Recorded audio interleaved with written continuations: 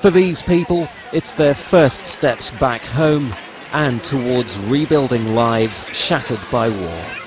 They're among the largest group of Sri Lankan Tamil refugees who've been cleared to leave the government camps where they have lived since the end of the quarter-century-long war in May. We were in Mullativu, and after the war we came to the refugee camp as IDPs. The President has decided to send us back home today. We are happy that we are going back home. Some 40,000 people are being released from the camps in the country's north over the next several days. Nearly 300,000 others remain in their temporary shelters. It's little surprise these people are happy to be going back. Rights groups have accused the government of keeping the refugees in squalid conditions without even basic amenities, leaving them prone to disease.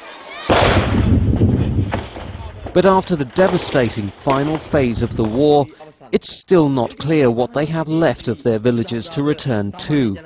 The UN estimates that the war between ethnic Tamil Tiger rebels and the Sri Lankan government killed between 80,000 and 100,000 people since 1983. Unofficial and unverified tallies put the number of civilian deaths in the last 5 months of the war at about 7,000. And those brutal final few months have become the subject of intense scrutiny by the international community. The US State Department has released a report accusing both the Tamil Tigers and the Sri Lankan military of alleged abuses. The report accuses the rebels of killing civilians and forcibly recruiting children as young as 12 to fight. It also accused the government of killing captives and combatants who are attempting to surrender. The report highlights alleged abduction and murder of Tamil civilians and of keeping the refugees under dismal humanitarian conditions in camps.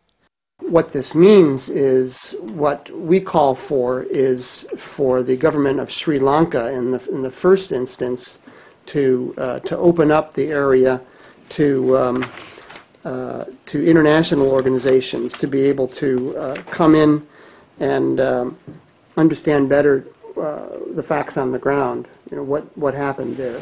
For its part, the Sri Lankan government has refuted the allegations.